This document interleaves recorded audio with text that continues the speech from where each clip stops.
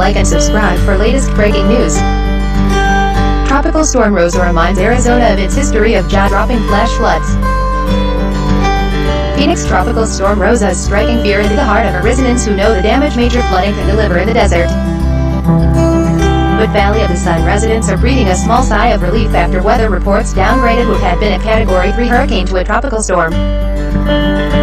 People across Arizona are staying on weather watch because the storm's remnants, now expected to move into the state Tuesday morning, still are expected to pummel much of the state with heavy rains.